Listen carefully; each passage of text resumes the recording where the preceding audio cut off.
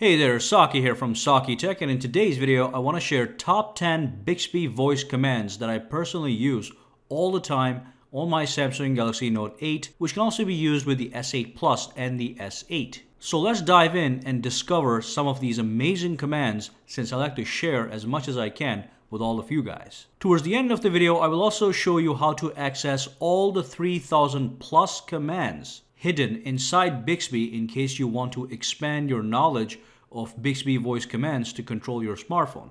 So let's dive in and get started. Now before I dive into my top 10 BIXBY commands, I do want to let you know that I'm going to be using the button to launch BIXBY instead of actually saying Hi BIXBY.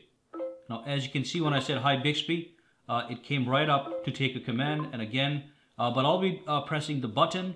But I just want you to be aware throughout the video that I can access all these commands completely hands-free without even touching the actual phone. But just for the sake of convenience, I'll be pressing this button and barking BIXBY commands right into the phone. So let's dive in and start off with the first command that is actually something I use all the time, especially hands-free. It has to do with the YouTube application, so let's launch the application. Launch YouTube. Okay, here it is. Search for Dark Knight trailers.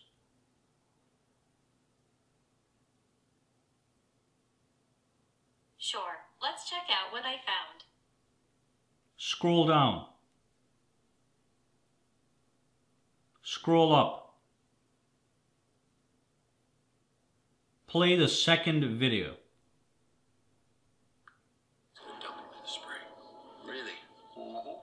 Stop. But he's a hero. No problem. I paused it. Go back to the home screen. Alright, so as you can see, I was able to go into YouTube, search for a video, scroll up and down, and even pick the video I want to play, then stop it and exit the application. That is extreme amounts of control in an app that doesn't even belong to Samsung. It's the YouTube app that belongs to Google, but it is integrated into YouTube, so these things are very possible. Alright, now let's move on to the next thing I use all the time. Now I take a lot of screenshots on my phone so I can share with people for guidance or just to share things. One way to do it obviously is to press the power button and the volume down key at the same time, but you can also use BIXBY. All you do is launch BIXBY and just say the command. Take a screenshot.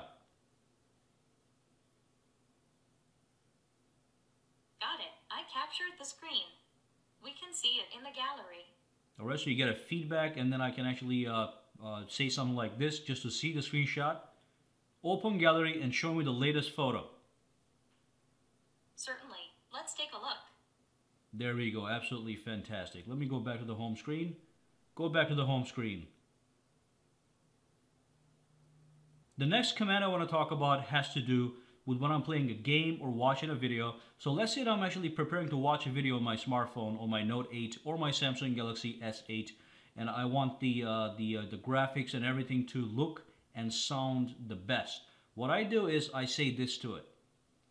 Turn on the entertainment mode. Looks like it's already on. Alright, so it looks like it was already on, but basically it's going to change up everything so you get maximum clarity from the display for entertainment purposes. Now let's say that you were trying to play a game. You can also enable the game mode. So let me tap on that. Let me actually command that. Turn on the game mode. And as you can see, it is doing it right now. And right now the game mode is enabled. And you can do this with all these performance mode. Instead of actually going inside and manually changing them, you can simply bark the command at BIXBY directly. It will go in there and do it for you. Now, as you can see, you have an optimized mode and a high performance mode as well. Anyway, let's go back to the home screen, and I'm going to show you the next command I use all the time.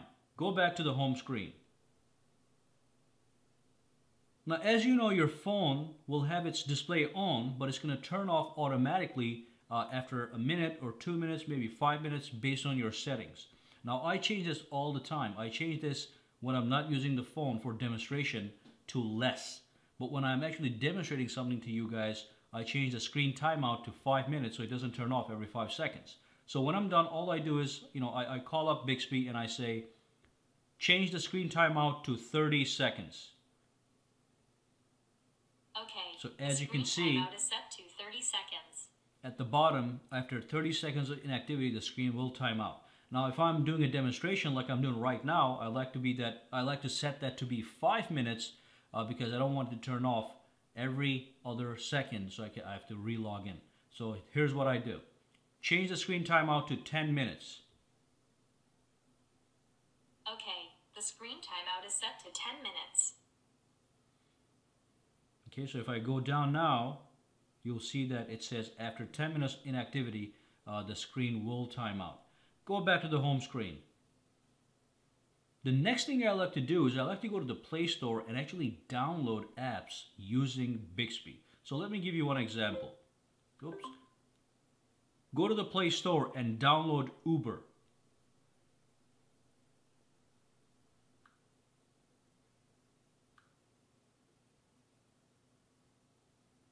Let's check the screen first.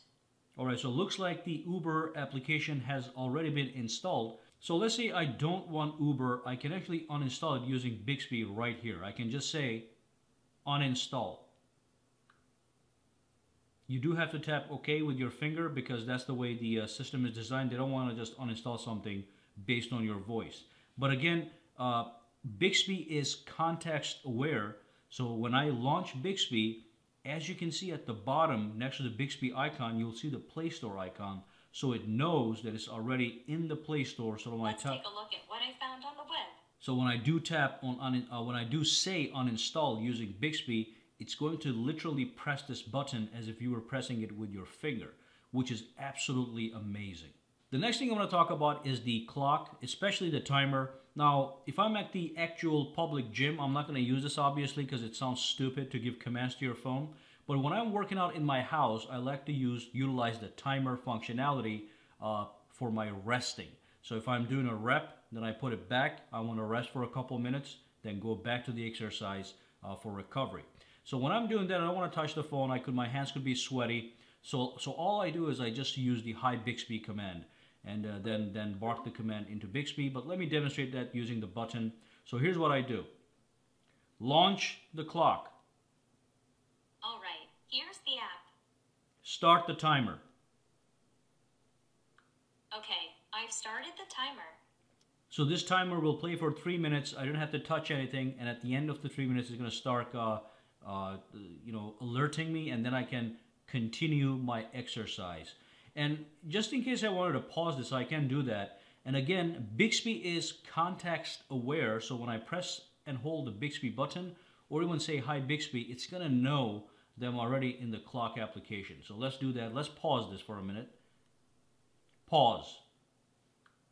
So as you can see, just by me saying pause, it actually clicked the button that I would have normally clicked with my finger. Resume. See, now it's resumed. Cancel. And now it is canceled. And I can also go to the stopwatch if I so desired. Go to the stopwatch. Here you go. It swipes right over. And of course, I can go to the anything that I want. Go to the alarm. Absolutely. Here's the list. Okay, so it knows that I'm in the clock application, and it will just swipe right over as if I was doing that with my finger like this. All right, so let's go back to the home screen. Let me talk about the next command. Go back to the home screen. And this one has to do with parking. So I drive a lot, and when I park my car, especially if I'm in the center city in Philadelphia, which is where I go a lot of times, I will actually ask BIXBY to remember my parking spot, because if it is a Saturday night or if it's a busy day, it's easy to forget where you were parked, and then you'll be running all over the place before you can park your car. So before I exit my car, all I have to say is this: save my parking spot. Okay, I memorized where you parked. And that's it. So when I'm going back to my car, all I have to do is ask BIXBY to remind me where I was parked, and she will show me the exact location on the map, and I can even navigate towards it. So that was the last thing I wanted to talk about, but I just want to make some people aware of the things BIXBY is able to do. It has a lot of commands you can tell it to do to navigate your phone or you can even manipulate certain apps. If you want to learn more about the 3,000 plus commands you can tell Bixby, all you have to do is go over to the Bixby homepage over here, tap on the settings icon, go to the settings, and then look for voice. And under voice, if you go down a little bit, it's going to give you the ability to look up all the available commands. So here's the voice apps and services. If you tap it, now here's the Samsung apps that you can actually manipulate, and there's a lot of them, as you can see. You know, the contacts, phone settings. You can say open the phone app and show the recents. If you go inside, it gives you a complete detail of every single thing you can do. You can even accept a call using Bixby. You don't have to tap on the button. You can either say hi Bixby, accept, or you can press this button and say accept, and it's going to accept the call. You can also decline the call, show missed calls, and again, look at how many options you have here. You can say things like show me the ringtone settings. It will go right in there and show you the ringtone settings. Let me show you that really quick. Hi Bixby, show me the ringtone settings. Okay, here are those settings. So it goes right in there. All right. Now let me go over to the commands list here, settings, scroll down, voice apps and services. And again, you can do this for all these apps. If you tap on gallery, you get all the options. And if you keep scrolling down, you will see something called the Bixby Labs. Now you can turn this on or off. Okay, so if you don't want to use it, you don't have to. But you can control things like video player, voice recorder, Samsung Notes, My Files. And if you keep scrolling down, it says recommended apps. You can control WhatsApp, you can control Facebook, you can control YouTube, which is how I was able to do that in the beginning of this video. And you can do the same thing with Instagram. Again, if you tap these guys, it gives you details of every single thing you can do. And it actually has a little bit more than what you see here sometimes, all right? So if I go to Instagram, you can do all these things. This is absolutely fantastic if you want to use it hands-free, or even if you just want to control your voice, control your smartphone with your actual voice rather than your fingers. And a lot of people don't understand, but you can actually control your phone with a combination of your voice and fingers. So you can use half voice, half fingers, doesn't matter. Bixby is designed to work that way. And that brings us to the end of the video. I hope you learned some new things. If you have any comments or concerns, make sure to drop them down below right away. I would love to see what you have to say.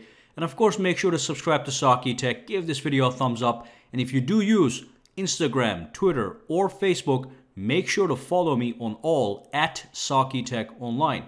Guys, have a fantastic day.